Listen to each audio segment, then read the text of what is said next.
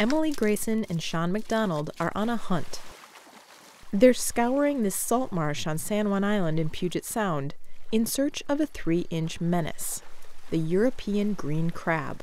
This was the location where our volunteer crew found a single adult male, and this is the first sighting along Washington's inland shores.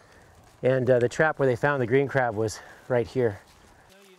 Grayson and McDonald are with the Washington Sea Grant crab team. They've sent hundreds of baited traps to try to prevent invasive green crabs from setting up a colony.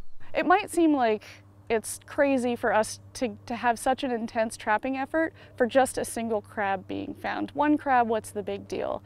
But these crabs do tend to show up in numbers, and where there's one, there's often more. We want to be thorough, but we're hoping to not find them, because when we find them, it could be just the beginning of something really terrible. Green crabs are considered one of the worst global invaders. So the team is teaching citizen scientists how to identify green crabs and asking them to keep a lookout. The green crab has 5 spines on both sides of its eyes. So if there are not 5 spines, 5 very distinct teeth to the outside of each eye, then it's likely a native crab. From their home shores in Europe, green crabs have spread to South Africa, Brazil, Australia, and both coasts of North America. They are voracious predators, able to crack open mussels and clams. On the East Coast, their numbers have been on the rise. They've wreaked havoc on the ecosystem and devastated Maine's softshell clam industry.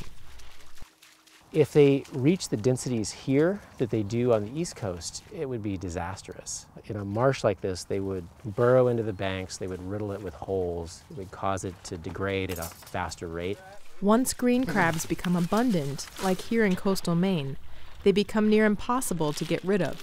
The only effective tool we have for eliminating green crab is trapping. We don't want to spray chemicals. We don't want to use any sort of biological control. But for the time being, there's hope.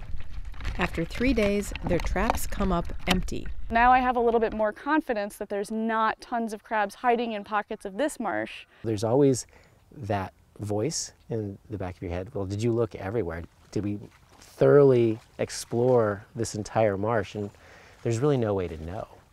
They'll be back in the coming months to search some more.